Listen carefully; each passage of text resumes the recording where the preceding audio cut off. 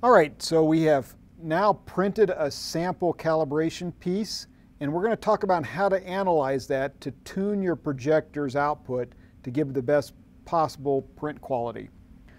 So let's go ahead and go to Settings, Printer Settings, and click on that. And we're going to talk about today specifically balance, fade, machine-specific multiplier, and normalization slope. So the first thing we want to do after we've printed our first calibration piece here is we want to just first look at it. And you'll notice there's a B minus, that's balanced to the negative, a B plus on the right, that's balanced to the positive, an F minus for fade to the negative or down, and an F positive for fade to the upside.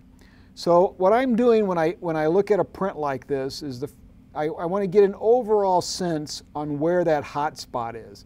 If the hot spot is over here to the left, then these pegs or squares or whatever they are, they will tend to be larger on the left side than they are on the right side. Likewise, if the hot spot is too high, the ones on the top would tend to be larger than the ones on the bottom. So we kind of look, maybe use a caliper or something to measure these, but you're trying to determine whether we're printing too fat on the left or too fat on the right versus the top and the bottom. So let's say we've looked at this and for some reason these pegs in the upper right hand corner tend to be the fattest. So I would first look at the right side versus the left and say, yeah, because these are thinner over here on the left, I want to move the balance towards the negative. So if you come over here and you look at the balance, you see that it's 0. 0 is centered. To move it towards the left, I would want to make it a little bit negative. So I'll click this down arrow here, and now it says negative 0.05. That would be 5%. The maximum is 100% to the left or 100% to the right. Typically, you won't have to shift the balance too much. Maybe 20% or 20 to 30% would be a good starting point. As far as the fade, you do a similar thing. If you thought that the bottom ones were a little fat, maybe you'd move it towards the positive and you would go maybe 10%, 10% F positive if the bottom ones were fat. So that's the first goal of the calibration print, is to balance it with the balance and the fade to where it's printing evenly left versus right and bottom versus top. I would go ahead and save those settings and then print another one of these and see, did we correct correctly the fade and the balance issues. Once you've determined the settings to where the left and the right are printing evenly, then we would say that the centering tuning is done. Okay, so let's say we've done that. After correcting the fade and the balance in order to center the hot spot, the next thing we want to look at is the power output of the projector. And the way we calibrate that is we focus on these features in the center.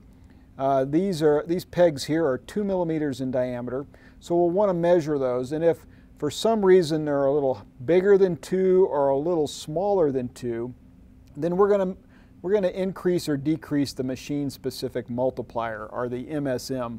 So if you look over here, the default MSM setting is 1.0. But let's say that these pegs were just a little too large.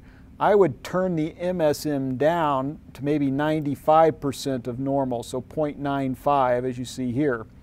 What that'll do is that'll actually decrease the exposure time by about 5% if I use that value. And that decreased exposure time will actually result in these pegs being a little bit smaller in diameter. So I would select the setting there and then print this out again and remeasure it. And I would continue to do that until I got the pegs to the diameter that I wish them to be. And that would complete the second portion of the tuning of the projector, and that is the MSM. Once that is done, I would then look at the peg diameters on the outer corners and see how they are. If they are larger than 2 millimeters, then that's a sign that the slope needs to be decreased. So that's the last, or the third setting, normalization slope. It's also defaults to 1.0.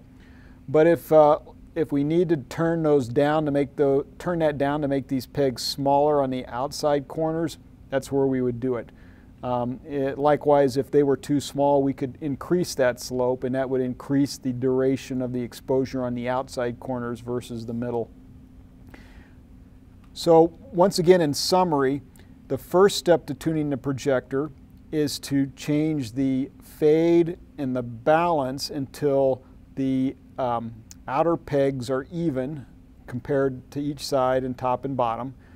Then we would change the MSM, or the machine-specific multiplier, until the diameter of the pegs in the middle are correct. And then finally we would increase the slope or decrease the slope so that the diameters of the pegs on the outer corners are also correct. And once that's done, your prints should form equally well no matter where in the build area they end up being placed. Once you're done with that, of course, you would want to click Save Values to ensure that these values are saved. And these values are not saved on your host computer. They are actually saved inside of your printer. So if you were to move your printer to a different computer, it would still remember those values and print correctly.